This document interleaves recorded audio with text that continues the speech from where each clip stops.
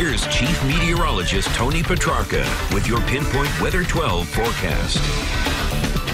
After a bit of partial sun this morning, light rain starting to work in right now. It will pick up in intensity along with increasing wind, and we're talking about wet weather that should extend right on through tomorrow night. So kind of a long road ahead as far as dreary conditions. Take a look at Newport, cloudy skies. Visibility is pretty good just for the simple fact that the rain that's coming through right now is very light and scattered, but it will be picking up, and the wind picking up as well, especially along the coastline. We don't have any wind watches or warnings for our coastal waters as far as a high wind advisory or a warning, but we do have small craft and gale warning, so it will be picking up. Oaken Beach in Warwick now coming in at 49 degrees with some light showers coming in. So tracking this ocean storm, which is backing in, moving in reverse. So normally they would essentially move from west to east. This one's moving in reverse. Now through Friday with the rain and the wind, it still dries out for the weekend, so we're still feeling optimistic about both Saturday and Sunday. That's not to say that we have sunshine and 60 coming up this weekend, but we'll see some slow partial clearing on Saturday. At least it's drier, but it's pretty cool.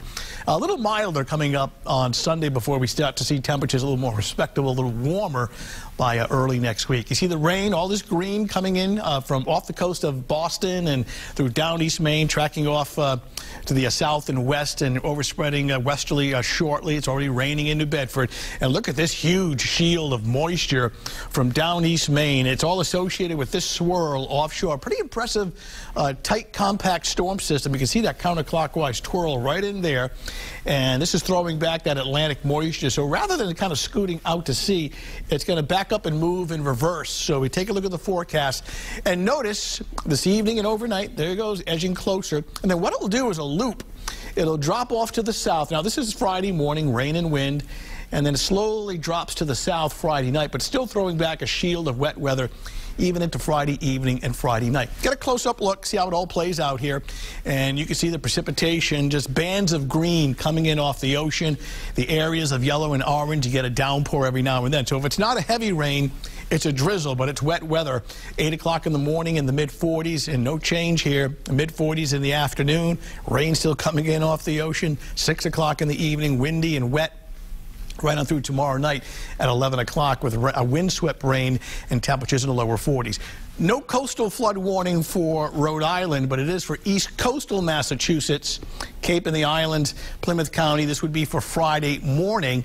And now it'll be windy everywhere on Friday, but the strongest winds will be confined to east coastal Mass. High wind advisory here, high wind warning for the Cape. The strongest winds on the outer Cape could be in the order of 50 to 60 miles per hour in gusts.